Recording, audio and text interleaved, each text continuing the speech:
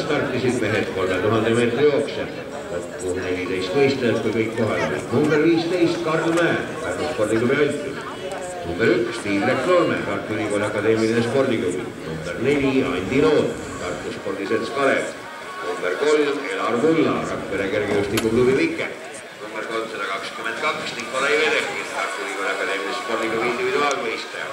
Number 6 Edvin Skomarovski, Tallinna spordiselts Kalev. Number 11 Anti Kuustu, Õiglane kergejõustikuselts Sakal. Number 2 Taavi Tõbilis, Audentese spordiklubi. Number 7 Ivar Ivanov, Võru kergejõustikuklubi Lõunalõvi. 335 Kaur Kivistik, Tartu spordiselts Kalev individuaalvõistleja. 5 Leonid Natsepo, Nõmme kergejõustikuklubi. 18 Rauno Reinald, kergejõustikuklubi Järva. 10 Robert Rasposela, Pärnu Kalevi kergejõustikuklubi ja 13 Janar Mai, kergejõustikuklubi Saare.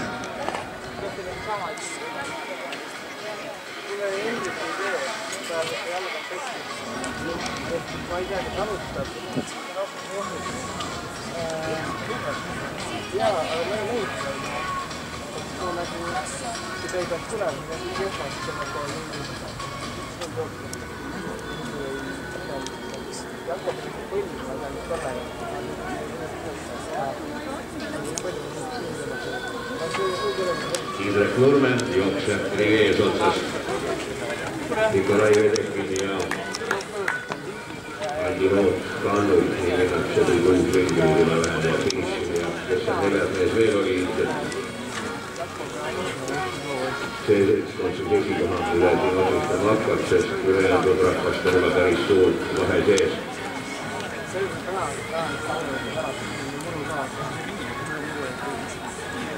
Võruhüppes siis aga ühel mehel ei õnnestunud ületada meeter 93 sellest seltskonnast, kes kolmandal katsel proovis, see oli ka Aarel Jennits, liiduma vetkõrgus oli 96 ja võistlus jätkub. Naiste odaviskes käivad teised katsed ja siin on Kerniisel võistluste liidrina parandanud oma eelvõistluse tulemust meetri ja 5 sentimeetri võrra, esimese katse tulemust meetri ja 5 sentimeetri võrra. Juhib nüüd 41-68, aga teine on Mari-Liis Tulev 39-21, kolmas Mari Tuvikene 34-33.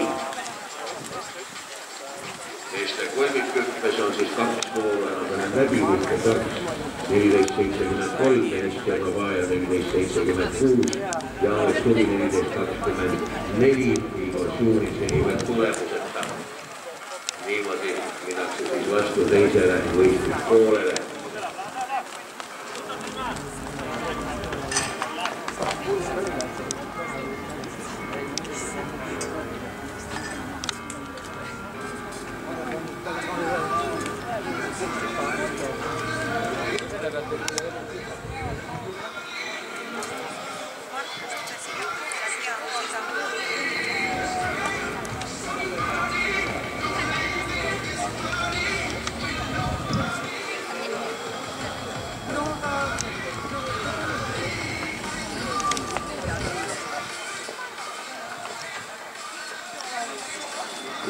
Palume siis jah vabandust, räägime Kerniisel liidri tulemusest, aga magasime maha selle, et Elina Karvak on esimesel katsel püsanud 150-14, sellega siis liider ja Kerniisel teine, Mari-Liis Tulev kolmas.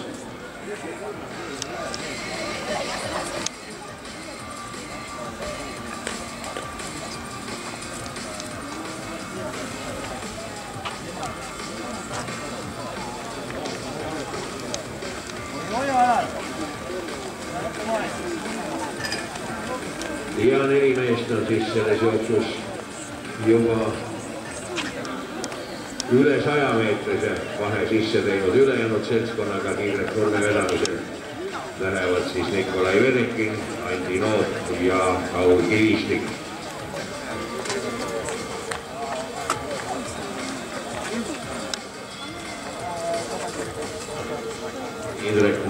Tiidrek Nurme on siis võistkonna arvestamine võistleja nagu ka Andi Noot, aga Nikolai Vedekin ja Kaur Kivistik jooksevad individuaalselt, ehk siis oma lõpuks aja peale.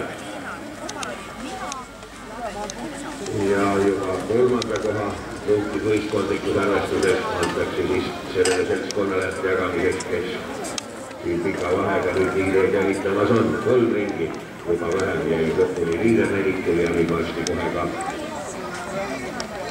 ülejäänud pundid, aga nüüd on vahe tõesti juba poole ringi pikkune või peaaegu poole ringi pikkune.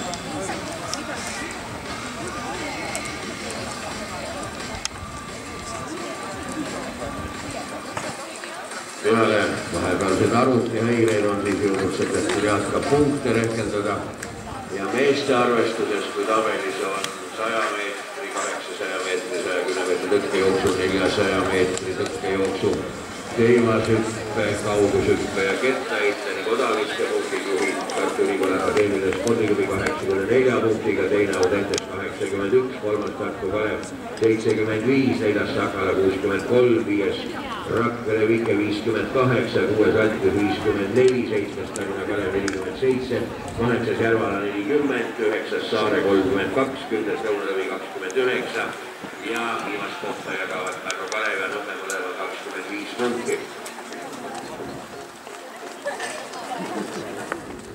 Ja naistel on tabelis 100 meetrit, 800 meetrit, 100 meetri tõkkejooks, 400 meetri tõkkejooks, teivashüppe, kaugushüppe, puulitõuge, kettaheite, vasaraide.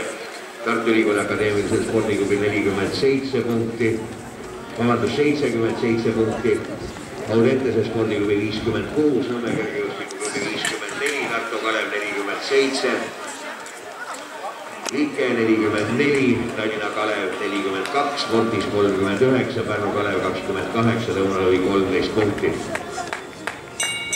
Kui viimasele ringile lähevad siis esineliku mehed ja Nikolai Venekini vedamisel ja siis pisut hakkab nüüd sellest koolikuks maha jääma Andi Loot, aga Kaur Kivistik hoiab ennast täpselt Tiirekorve selja taha ja need 3 meest siis siin 3 kohta selles jooksus ka jagavad.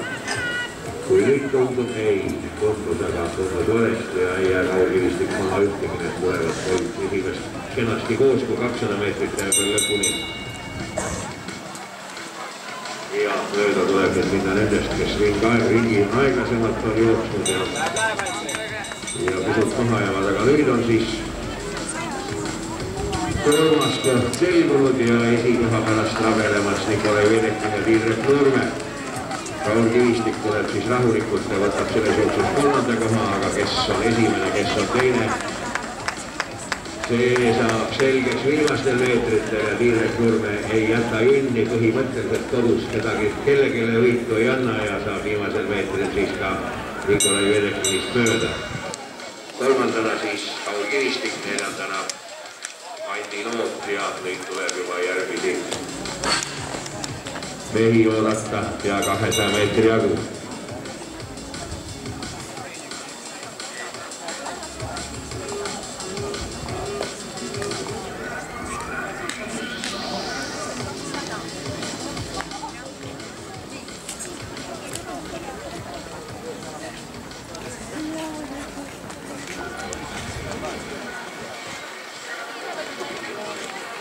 Tuleb lõpuni!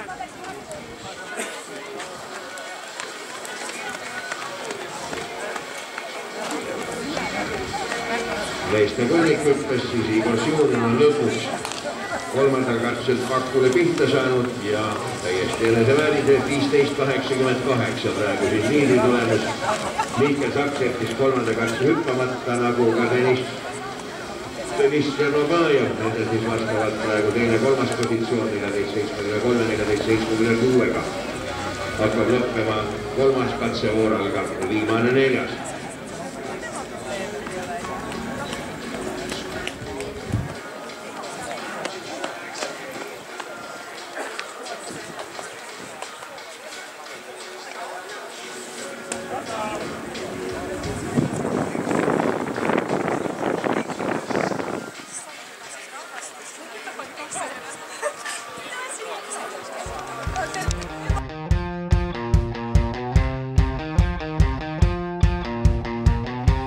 It's coming slow, it's in my mind.